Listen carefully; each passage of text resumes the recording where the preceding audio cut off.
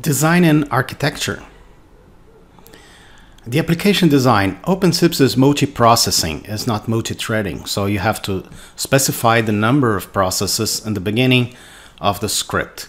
It's very, very efficient, but it's multi-processing. There are two main logical components, the core and the modules.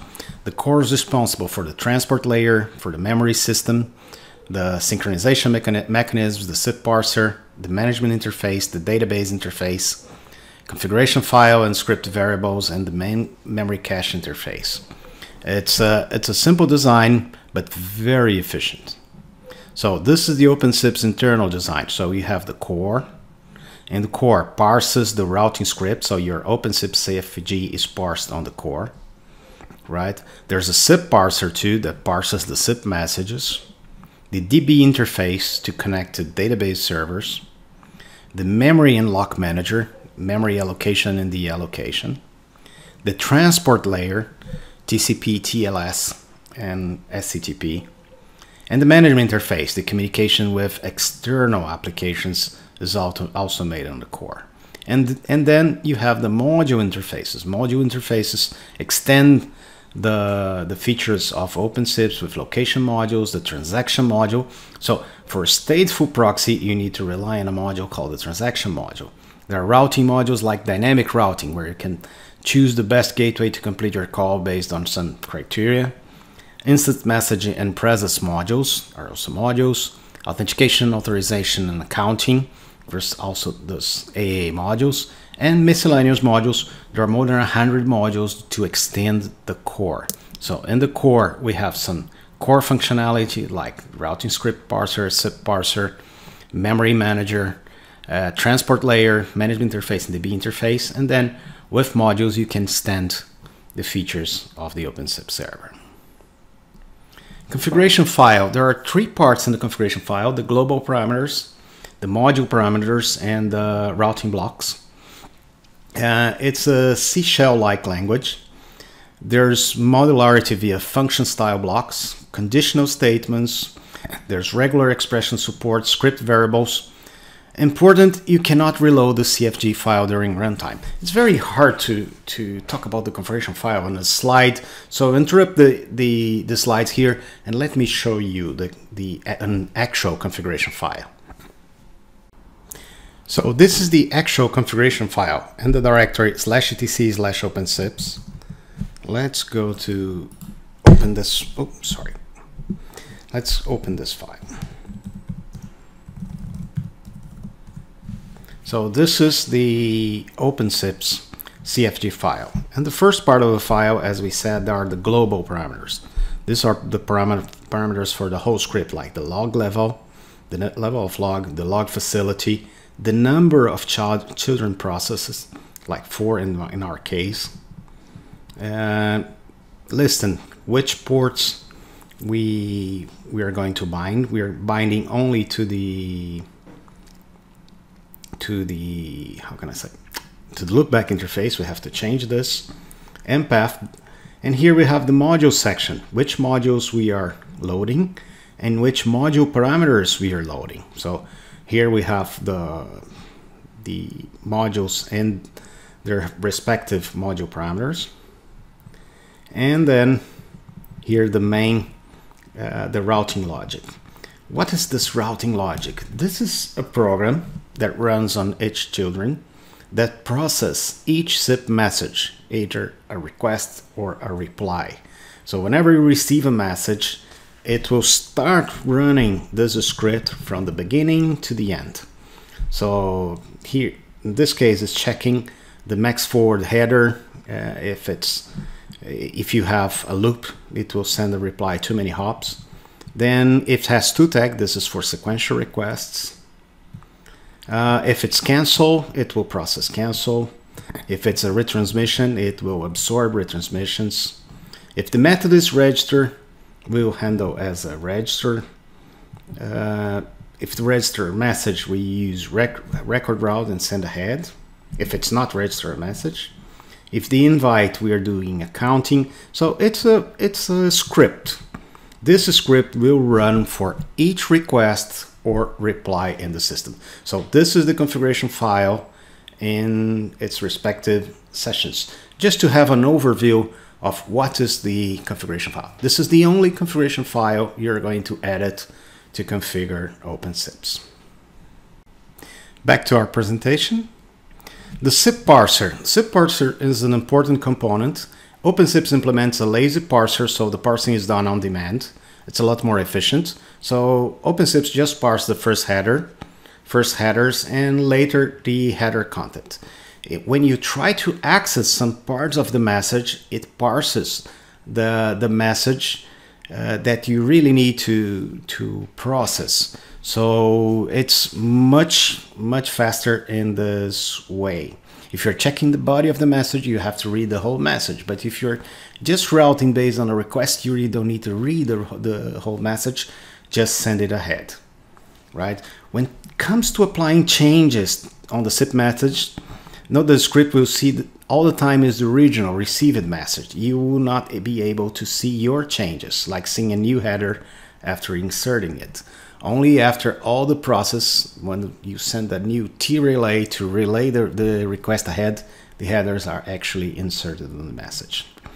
Most of the elements from the SIP message can be accessed from the script via script pseudo variables. Pseudo variables are something like $TU is the to URI, $RU is the request URI. So you have access to any component of the SIP message on OpenSIPS. The via header, all the headers, all the parts of the header. It's very easy to create a logic based on any small piece of information from the SIP message.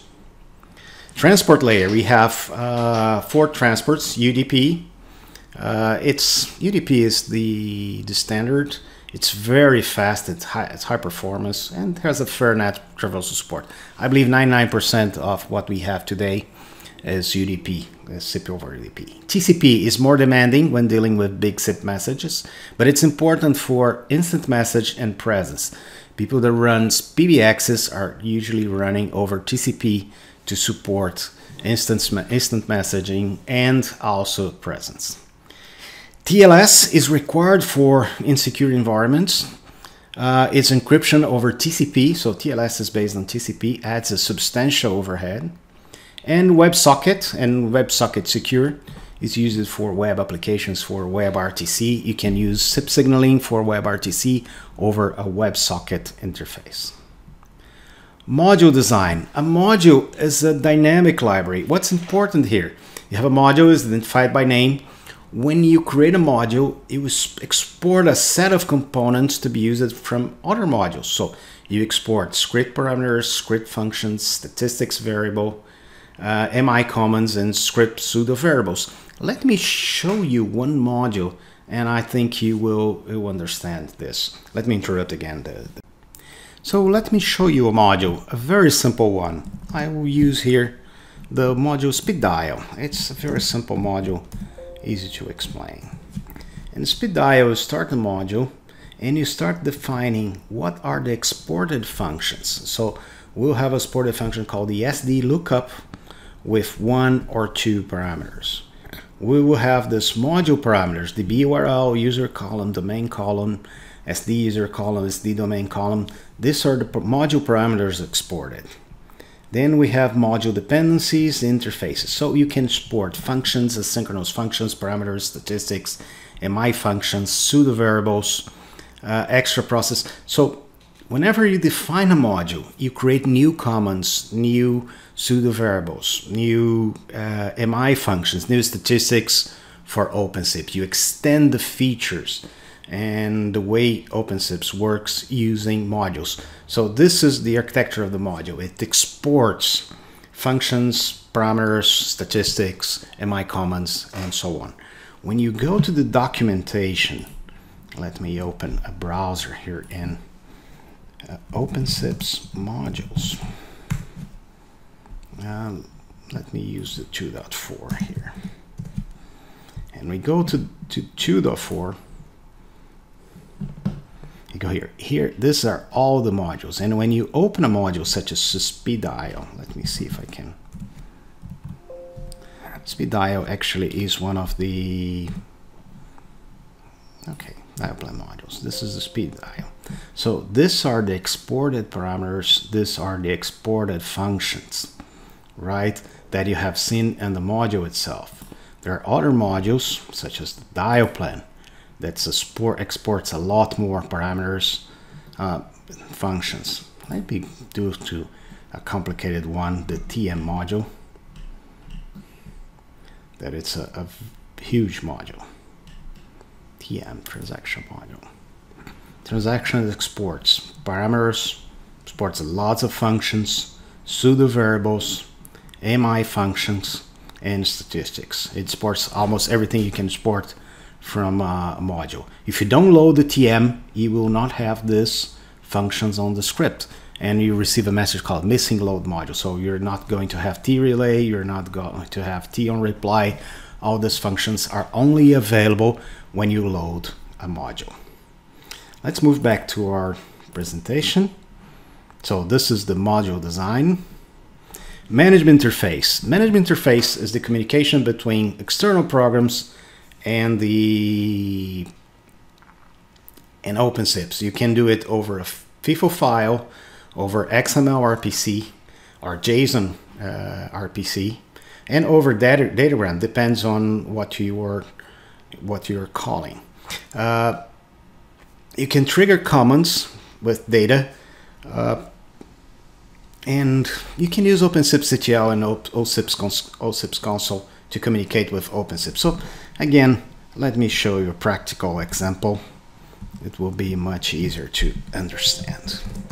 So here we are using the MI interface, OpenSIPS CTL FIFO, because we are using FIFO. And I will use the command which. These are the commands that are now available on our script to run, like I can use OpenSIPS CTL FIFO version to show the version. I can use OpenCTL uptime to see the uptime. I can show the processes running on the system. I can show the user location dump, the users registered, no users registered this time. So this is the MI interface. You send commands to the server. And actually when you're sending commands to this file here, the OpenSIPS FIFO, this one here, right? When you write to this file, you are sending a command to OpenSIPS. This is the FIFO interface, but I can run different interface. I can run a JSON interface, and then you can send these commands over JSON to control the OpenSIPS. You can reload modules. You can do lots of stuff using the MI interface. Let's move back here. Database interface. It's an abstraction interface. You can access many different databases, SQL and NoSQL. So it creates an abstraction for insert, upgrade, delete, and select, but also allows you to send raw commands to the database. There are drivers for MySQL, Postgres. MySQL and Postgres are by far the most popular, but if you want to use Oracle, if you want to use Microsoft SQL, Unix ODBC, DB2, whatever, you can use. There's also the possibility to use Mongo and other NoSQL databases. OpenSIPS deployment prototype. So usually OpenSIPS is deployed in this way. You have OpenSIPS, a provisioning system, such as the OpenSIPS control panel to add users. It runs a database for authentication and accounting, authentication, authorization, and accounting. So OpenSIPS will use the authentication module, the group module, the permissions module to authorize calls. MI interface to other applications. Usually OpenSIPS control panel will use the MI to send commands to OpenSIPS. Sometimes presence server and messaging server will be a separate server, a media server, another separate servers for audios, like I want to play a message, you need a media server. The storage system, a monitoring server to monitor the system, and connections to PSTN gateways, GSM gateways, and so on. Summary, and the sequence of 3 videos you have learned. Go big with OpenSIPS. Use OpenSIPS when you want thousands of call attempts per second and hundreds of thousands of extensions. Markets. The main market for OpenSIPS are still internet telephony service providers. The second market is load balance and scale for asterisk, free switch, call servers, VoIP servers. There are huge companies. Some of the biggest companies, VoIP companies in the world, use OpenSIPS to load balance the VoIP infrastructure. Security, OpenSIPS is a great platform for session border controllers. In terms of architecture, OpenSIPS is multi-process and modular. It's very small, but you can add new features very easily through modules. New functions, new module parameters, new statistics, new MI comments. Thank you for watching this video.